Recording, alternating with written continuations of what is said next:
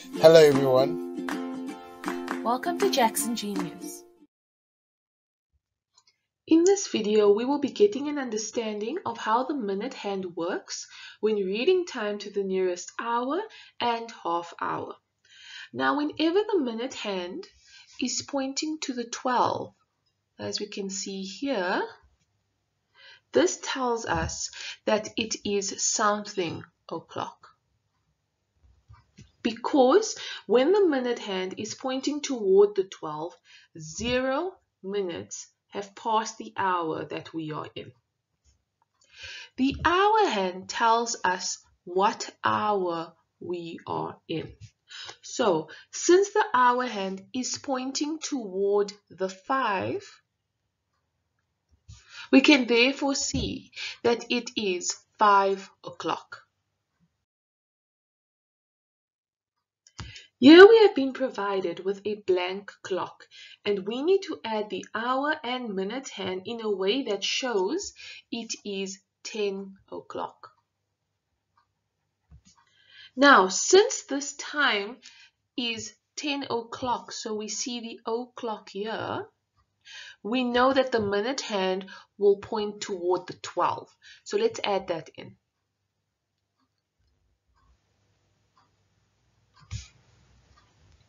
The hour hand will tell us what hour we are in.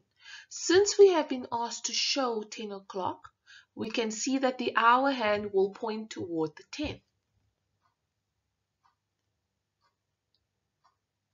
And now we have been able to complete the blank clock given with 10 o'clock correctly. If you are finding this video helpful so far, then go ahead and hit that like button so that we can reach many more people to help them understand and enjoy mathematics. Here we have been provided with another clock, but this time the minute hand is pointing to the 6. Now here it is important to remember what we covered in part 1 of this series, which I will link in the description below. We learned that there are 60 minutes in 1 hour and that it takes 60 minutes for the minute hand to complete one full rotation of the clock.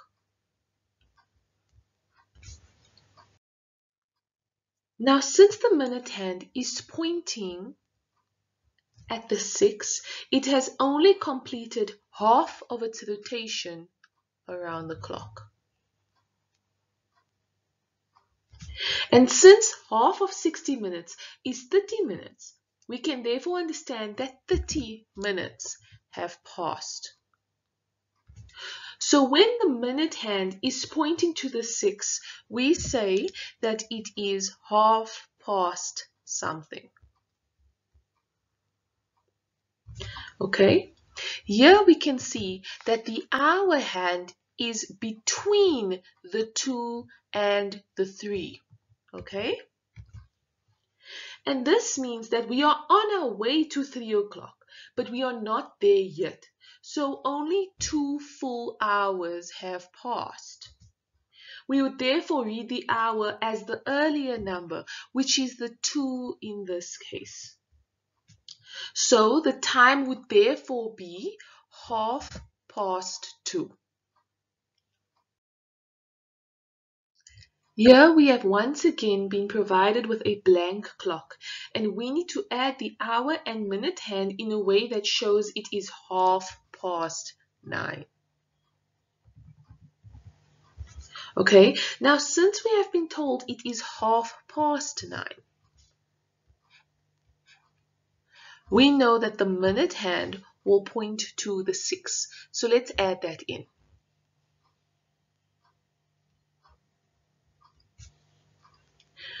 We were asked to show 9:30 on this clock, so we know that we are in the 9th hour. But remember that since the hour is headed toward the next hour, it is halfway toward the next hour, the hour hand will not point directly to the 9. Instead, it will be between the 9 and the 10. Okay? And this shows that the hour hand is moving toward the next hour. This is how we show it is 9:30. Let's work through what we learned during this lesson. We learned how to read time to the nearest hour and half hour.